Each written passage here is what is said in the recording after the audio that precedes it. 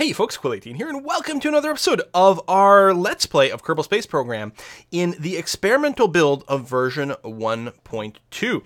Last episode, we sent Valentina into orbit, our first Kerbal to ever enter space orbit, and we returned her safely with some extra science. I think there may have been a couple of crew reports that we might have missed, I'm not sure, and I think we still need to do a material study in the lower atmosphere. But overall, things are going well. We have no contracts right now because we went and completed them, which is great. Got a couple interesting missions here. I do like these tourist ones. Yeah, these are fine. Kind of odd that these two tourists in the same flight, they actually have slightly different requirements, although you could still complete it in one flight. I'm not sure that we're going to be able to carry 2 extra people into orbit right now. Double suborbital isn't bad if we need the money, but right now we don't really need that much cash. And these missions here where they require you to do experiments at a certain place at a certain height, I tend to just ignore them. So I think what we're going to do is we're going to focus on our own scientific endeavors. Sure, it's a word. Shut up. We have 75 science, which isn't enough to get anything in this row because it's all cost 90. We could go and get some of the general construction over here. This, by the way, is this crew cabin allows you to fit 2 crew members in here, which is one of the ways you can get your tourism going on. It also unlocks struts. The one I really want, though, is the fuel systems. This dramatically changes our ability to go into space. Although I don't think we've got radial lead couplers yet, so I think we'll have to unlock this at some point. I guess I could just grab that now, because we're going to want that at some point. It gives us the winglets, which is kind of fun.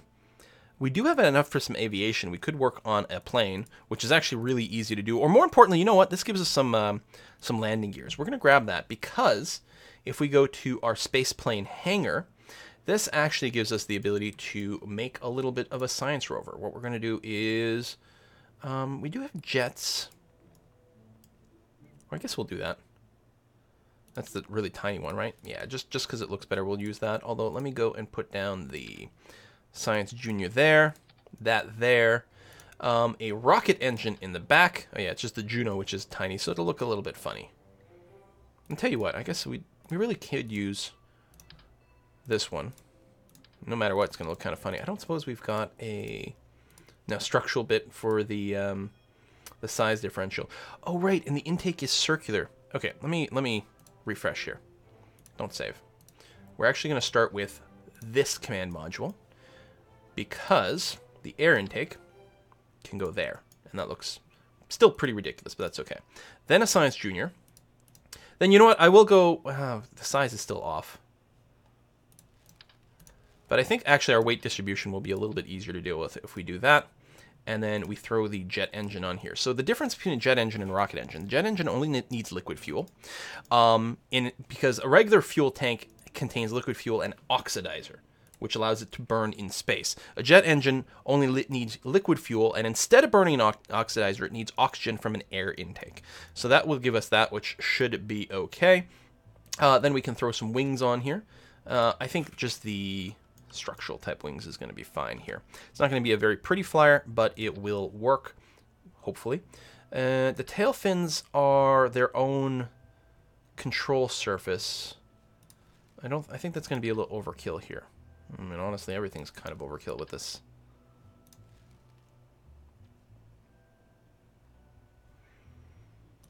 What the hell?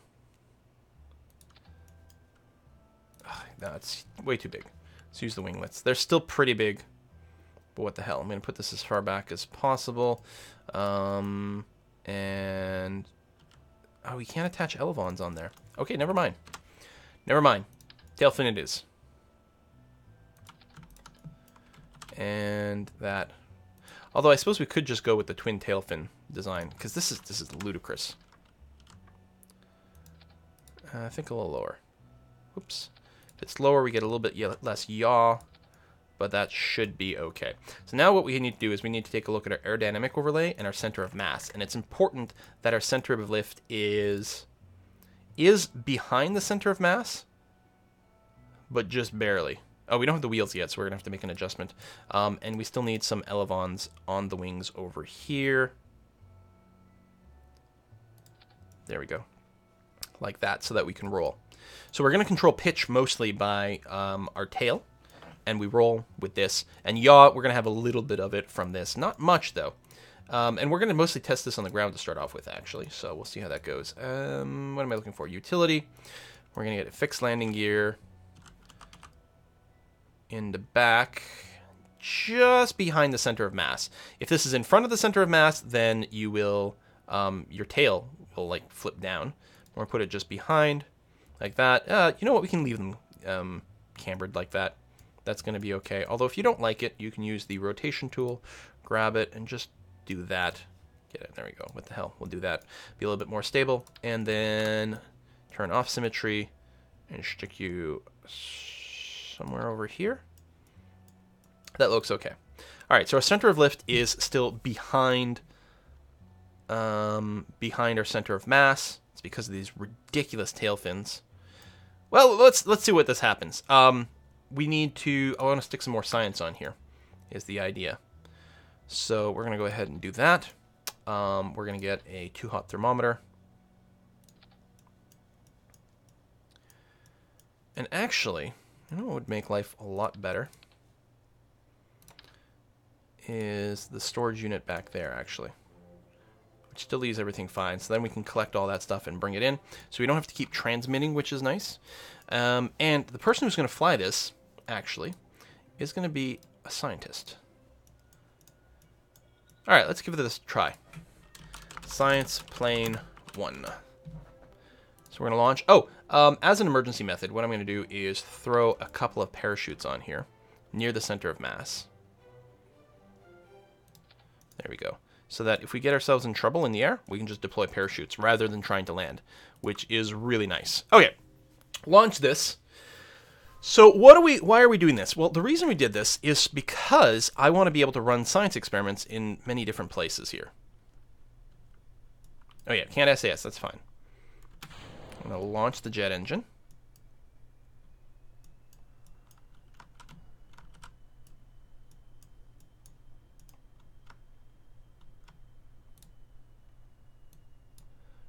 Low friction on the front tire, otherwise things will happen weirdly. And we're not going very fast, and that's okay. I'm actually not looking for speed here. I'm actually going to cut that and start applying some brakes here. Actually, you know what? I think this auto is fine as long as it's not too heavy. What we're trying to do is for now, we're not even using this as a plane. We're simply using this as a way to tour the science center and collect the science that is at all these buildings, because they each count as a different biome, which means we can run our experiments again. All right, steering this thing is actually pretty good. So, for example, here, get a crew report from the space plane hangar. So we're going to keep that experiment. We're going to observe the mystery goo. We're going to observe the materials bay. Keep all that, and we're going to log the temperature. Then I should be able to right-click on the storage unit, collect all, and now it says the material bay and the goo thing, it says it's inoperable. And the reason is you normally can't redo them, but we have a scientist, and if you have a scientist on board, what your scientist can do is restore the goo bay and restore the science junior. Also, while we're here, we can do an EVA report from the SPH. Yes, we don't need a spacesuit, but it looks cool. And then we can go ahead and board. There we go, and everything is ready to repeat. So what we're going to do is hit a few more of these buildings. Let's give it a little bit of throttle. Oh, turn off the brakes. Kill the throttle. And just coast over here. So we're still not using it as a plane as is, and I'm not sure that we're going to have the control authority that we really want here with this ridiculous fin. But what's great is we can go around and just troll for all the science here.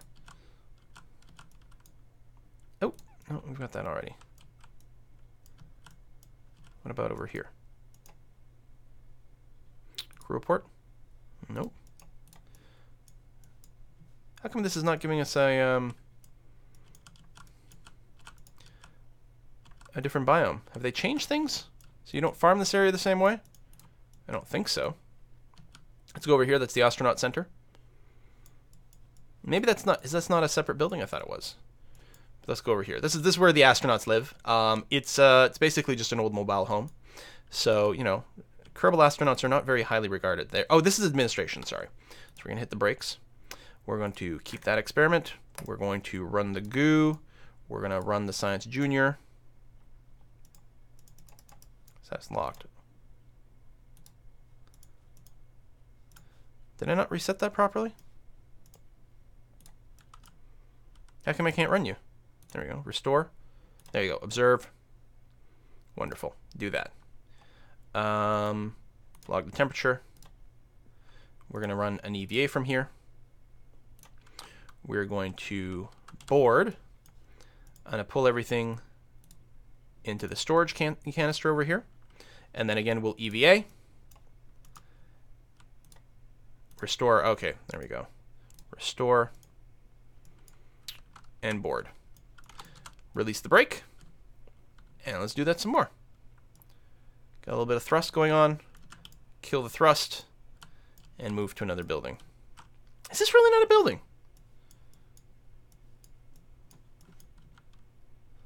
Maybe I have to park myself just next to it. We'll see how it goes. So you want to avoid going too fast when you're doing this, because it's very easy to tip over on the ground. Very easy. They have tweaked the wheel physics again, though. Okay, let's hit the brakes here. No, do not hit the wing. I'm a little bit worried about where we are. Crew report? Nope, nothing. All right. I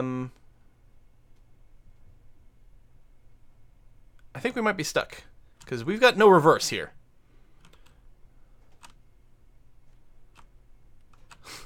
Can I just, like, shuffle away? Is that possible?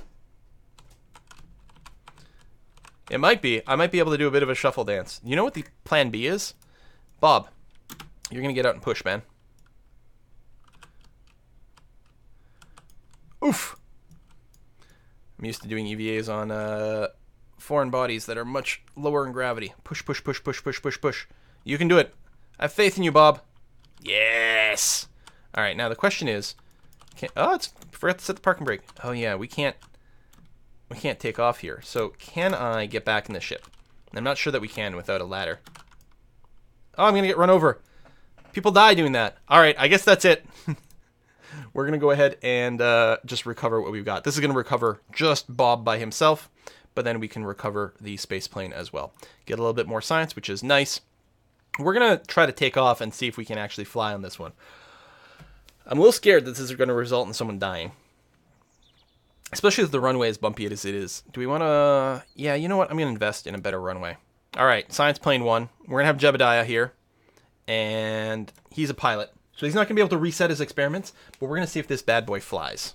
So now I can turn on SAS, which is nice. Full throttle. And go. Go, go, go, go. The Delta V, the amount of like fuel that you burn using the Juno here, like it burns very little fuel. Jet engines are much more efficient than rockets, and as such, the Delta V, we probably have enough fuel here to go around the world. Okay, well.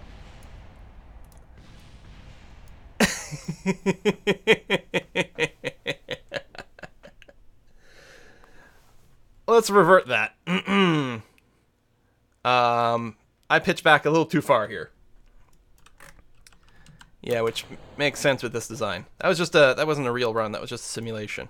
I could hit the brake a little bit sooner. I'm actually surprised that we destroyed so much. We're gonna try to go a little bit more horizontally first. Yeah, that was just a simulation. That was not for realsies. Space planes. Yeah. Just pitch up a little tiny bit. And then pitch down. There we go. There we go. It'd be nice if we could retract our landing gear, but it's not to be. Lovely! Oh, it's actually very stable. So let's see if we can go to the highlands or the mountains and get some science from there. Very nice. Oh yeah, we've got the monolith over there too. Ah, this flies like a dream! Like a dream, as long as you don't pitch up too aggressively on takeoff. We could put the wheels a little further back. The difference is, if you put the wheels further back, sometimes you have problems pitching up in the first place. Just, you don't want to go too far away from your prograde here, because you could easily stall out. It's not necessarily going to be the most robust airframe here. Although, since it doesn't have swept wings or anything like that, it actually will be quite good at low speed flight. Although that's all we can manage here. We're definitely not going supersonic with this. But that's okay. This is the smallest jet engine, and we are a little heavier because we've got a ridiculous amount of fuel. And you can see, like, the fuel is going to last forever. We may not literally be able to go around Kerbal like this, but we could do a pretty impressive amount. And I think there's an alternator in here as well. Yeah, there is. Take a look at the air intake.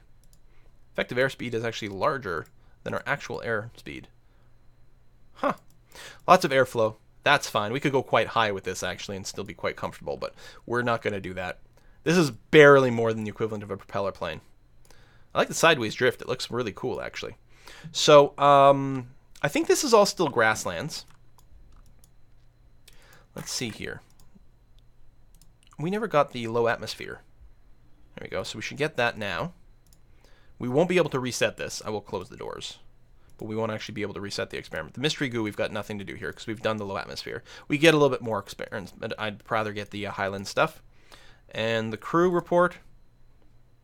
Oh, flying over the grasslands. I'm going to keep that experiment, and I'm going to go and collect that in a rear container so I can rerun it again, which is nice. Temperature. You know what? We could get this. May as well. It's just a tiny bit, but we'll collect all that data again anyway. All right, and so what we're doing is we're going over there. There's, I'm not exactly sure where the threshold between the highlands and the mountains are. Actually getting, like, a mountain experiment is often a little bit tricky. But we're going to see if we can't land somewhere anyway. Run a goo canister, get another EVA report. I like the trail of spoke here. That's very cool. I don't think you ever get contrails in vanilla, do you? Because that's not a contrail, is it? Because I'm thinking of the thing that comes off the wingtips. I might be getting my terms confused. Contrail, what's the other thing? Vapor trails. I don't know. You know, the cloud formation that happens from the air pressure change and weird things. I mean, you also get the cloud formation that comes out of the exhaust too. So I don't know if this is actual exhaust or if it's that sort of thing.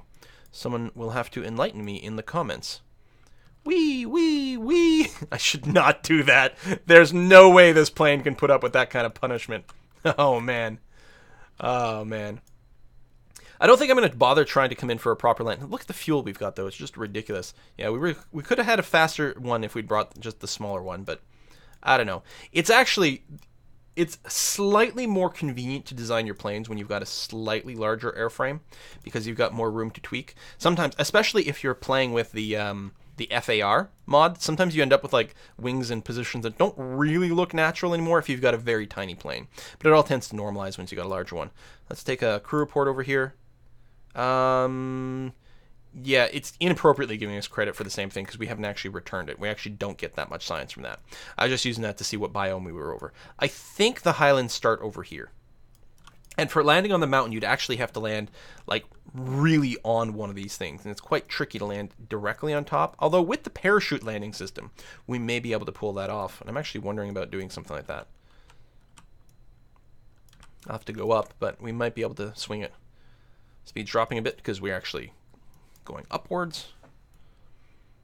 But the land is going upwards. If we go inside of our capsule, we've actually got a ground radar in here. Right there, ground radar. So we can see how high above the ground we are, which is different from our altitude above sea level, which is what this is. And it'll be quite obvious when we land over here. We'll be landing, but we'll still be like 500 meters above sea level or something of that nature. So let's take another look here. What am I looking for? Crew report. Oh, Highlands. Highlands have started here. Interesting. So, well, we'll keep this. That's fine. And then collect it. And can we get temperature ratings from here? Yeah, actually. There we go. Keep that as well. Lovely. And actually, I guess we'll do the goo here. Because we'll get more... Oh, no, it's flying at Kerbal. Okay. So the goo does not have biome for in the air. It does have biome on the ground. But that's it. So let's see if we can make it a mountain landing. Again, I won't land naturally, especially on the mountains. We're just going to deploy the parachutes when we are pretty comfortable with where we are. And hopefully still land on the wheels because the wheels are resistant to higher impacts. Vroom! That looks very cool. Man, it makes me want to play flight simulators. I love flight simulator games. And I love making planes here in Kerbal as well. They're a lot trickier if you've got FAR.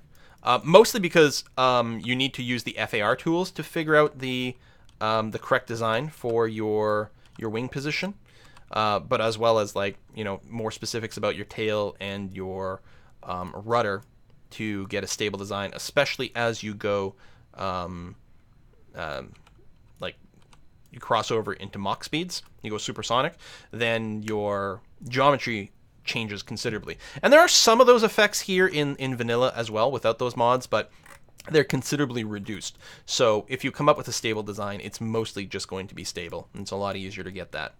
So FAR is really interesting. It stands for Ferrum Aerospace Research or something like that, but it's the FAR mod, and it just adds more realistic aerodynamic design, but it does make life a lot more complicated. Okay, are we over a mountain? Crew report. Nope.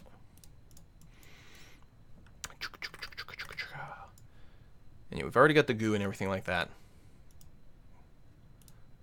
Right? I can't run you again. Wait. Yeah, no. Oh, maybe I haven't run the goo. That's right. No, I haven't, because we have to wait until we're landed. Are we over a mountain? Crew report.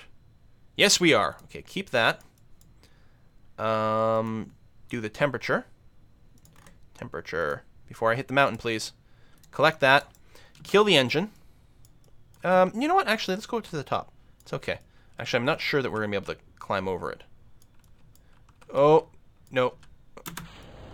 We're stalling. So I'm just going to deploy the parachute.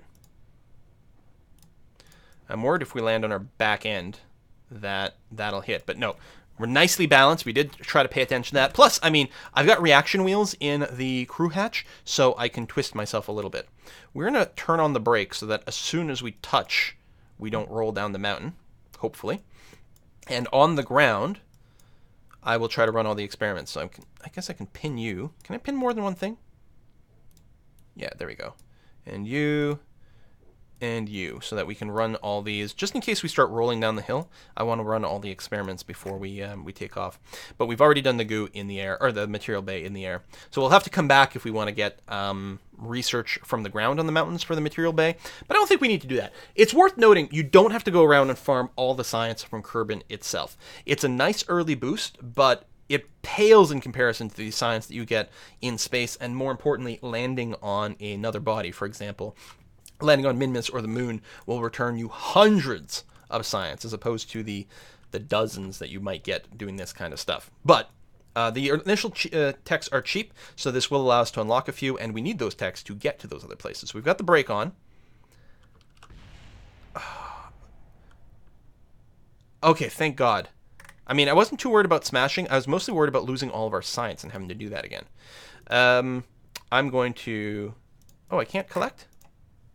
Oh, maybe I've already done it. So from the ground... Oh, we're falling here. We're going to log all this, keep it all, and we are... I can't recover my ship because we're still moving. We're still sliding. I wonder if I could stop it by doing a little jiggle. Because you can't recover unless you're static. And if we keep sliding down this hill, which is exactly what's happening here. You can see it. I don't know if you can see it. It's kind of dark, but I can tell that I'm sliding down. And we've got some speed here. But, oh, we just hit 0. There we go. Recover the vessel. I was hoping we'd eventually skid to a stop. Well, eventually we would. It might just be at the bottom. We got 93 science from that. We lost the engine. It was not the cleanest flight. We did have that one simulation run that didn't go so well. But there we go. I won't be doing the reset too often. It's mostly just like we'll revert if a takeoff is like there's something clearly a little bit odd, because again, those simulations will show us if something's going to shake us apart or if we're off center or whatever. But you know, if something goes wrong during the mission itself, well, that's probably just going to be that. Anyway, so if we're going to go quite far, we need solar panels. That is not optional. We need solar panels if we're going to go and do a more significant space-based mission. In particular, the solar panel plus this core, this probe core, will let us make a proper satellite, which is pretty awesome, actually. On the other hand, space exploration over here gives us the press mat barometer, which is more science, and that's very good. Flight control, yeah, there we go. There's our proper winglets. The small inland reaction wheel is nice when combined with the The Probodobonine Steputnik is a satellite that does not have its own reaction control system, so you need a reaction wheel for steering or anything like that. General construction, and again, we do want the fuel systems, but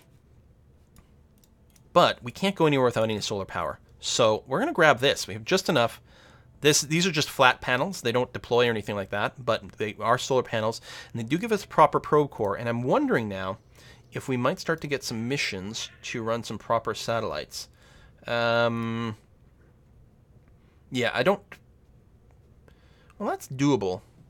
I'm going to cancel some of these. So all these ones over a specific area, I'm going to get rid of some of those. Explore Moon. There we go. Moon flyby. That is definitely within our range. Definitely. We have solar power now, so we can do a longer mission. Even just doing a flyby, we're going to get a ton of science from, well, just regular sciencing. Plus, completing this contract is good. It gives us some money, which is very nice. Test a heat shield while landed. I'm just going to go ahead and complete this, because that's trivial. So, we make test a heat shield while landed. We just go, I don't know, have some sort of command module. Doesn't matter what it is. And we have a heat shield. And then we launch. And then we right-click on the heat shield. And we run the test, and we get some free money. But it's another way for us to... There we go. Done. It's another way for us to cycle some of these quests. But rather than just cancel it... So there's no penalty to Xing away a quest here. If you don't like it, like I don't like these, you X away, there's no penalty to doing that. But if you take a quest and then fail to complete it or runs out... What? Same thing again? Oh, okay. Sure.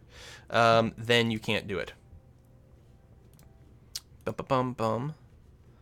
So literally the same ship a second time.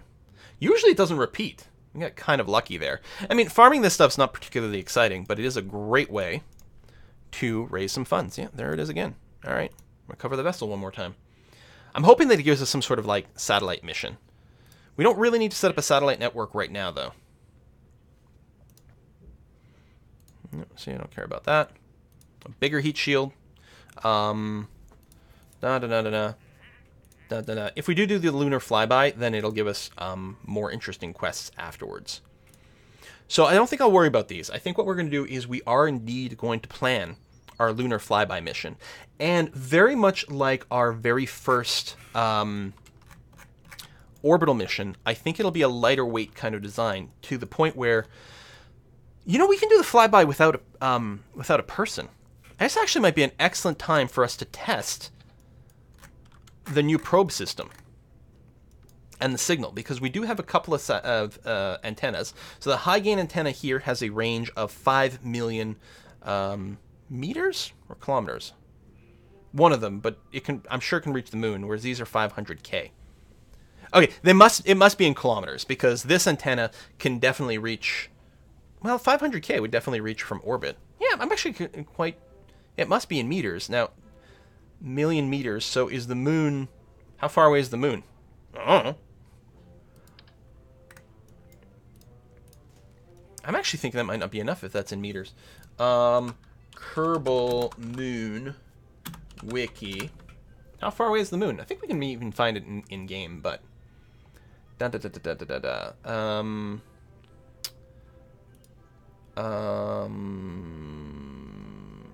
we find out how far away it is?